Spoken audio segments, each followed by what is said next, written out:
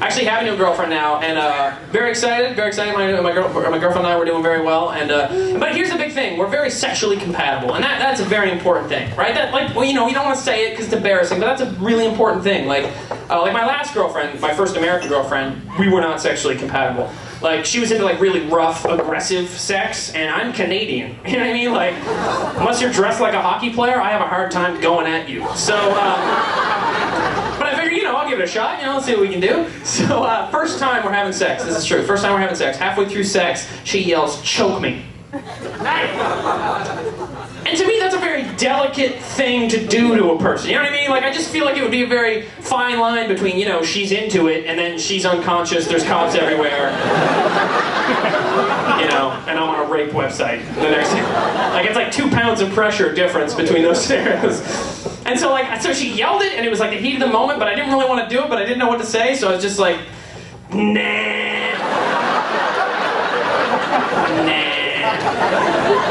That's what I came up with, and she stopped immediately, and I didn't slip that through somehow. She stopped. She goes, "When I tell you to choke me, fucking choke me." And I was like, aye, Captain? I don't even know what to call you anymore. You're terrifying. So then the next time we'll have sex, and like she, you know, I know it's coming, but I don't really want to do it, but I don't know how to get out of it, right? So she's like, "Choke me," and I'm like, "Oh, fuck, chokey. Grr, I'm gonna get you." Like, I didn't really know what to do.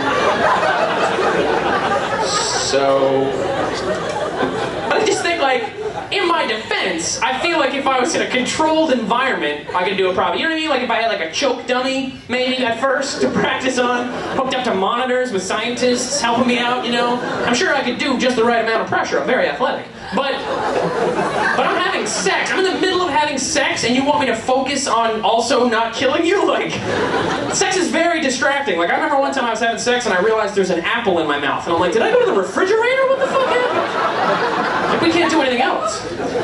But then she starts like basically questioning my manhood about it, right? So then I'm like, well then fine, next time I'm gonna fucking chuck this bitch around. You know what I mean? Like, let's climb up on this horse and kick it in the side and see what happens. So the next time we have sex, and I fucking threw shit down. Like, I was very impressive. Like, there was like a strobe light, I think. I think a chair got lit on fire halfway through.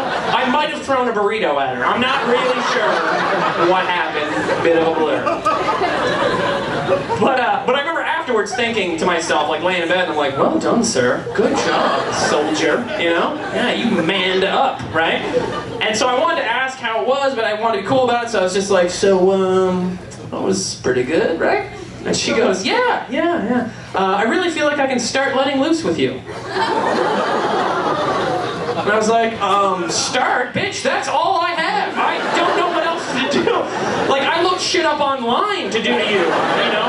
I didn't bookmark the page. I can't repeat that. Like, fuck it. You know what I mean? Like, I'm not gonna fuck you with a lava lamp. I don't even know what you want from me. Like, if I come home and you're dressed like Rambo and try to taser my balls, I'm gonna call the cops. I don't wanna do that.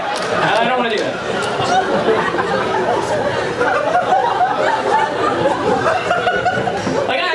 I just think sex should be fun, not a 3-hour recreation of a prison in Fallujah. You know, like, that's too far, really. So I knew I had to break up with her, and but I didn't break up for a while because the blowjobs were amazing, right? Like, seriously, she would come at me like a thirsty hamster on its bottle.